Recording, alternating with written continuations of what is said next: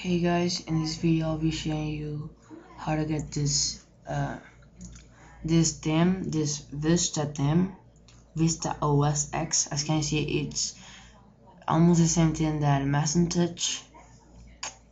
So I'm gonna show you the toolbar. It's gray color, and this icon right over here is the Apple symbol. So it opens like this.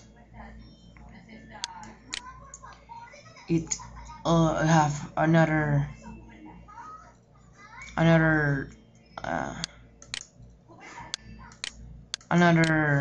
as you can see, have another icons and all those stuff. So documents, you have another folders, another way, and these things. So it's really good. You have this dock too. As can you see, you can put here whatever you want, like my PC, your CPU percent, control panel, Internet Explorer, Firefox, Windows Live Messenger, Steam, PowerPoint, Word, Photoshop, LimeWire, camera recorder, camera station, Sony Vegas, and your folders, tune-up utilities, notepad, whatever you want to put it right over here, you can do it. So how do we get it? I'll open your internet browser. I can install a Firefox internet, and then go to Google. And when you're in Google, just type Vista OS, and go to the second page that it's called vistaosx.net. It'll be Vista OS X official site. You just go to that. Just wait. My internet's a little bit slower because right now I'm downloading something in uTorrents. Can you see? So I'm just gonna pause it and put it again when it's finished. Okay, once you're in this page, go to the menu and go to download.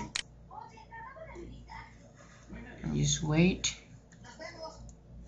And then you have to select your software.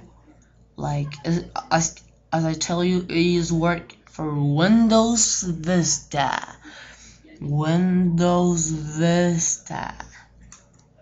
Okay, so if you have Windows Vista 32-bit SP1, click here.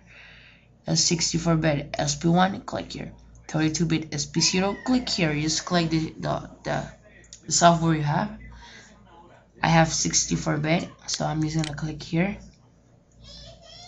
I will take you to mediafire.com. Okay, so I will take you to this page. Just click, as you can see, obviously, click here to start download. So just click that. And then we'll use, if you're running Firefox, it'll pop up something like this. Just click save file and save it where you want to save it.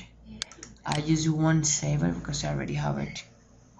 So close this and go to the folder you have it. Vista West, paste it here, close this.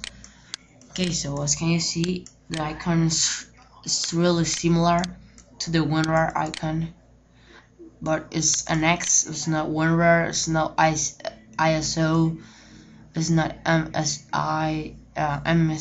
MSE, is just an X. Use right click and launch as administrator, and well, that's all, and you install it.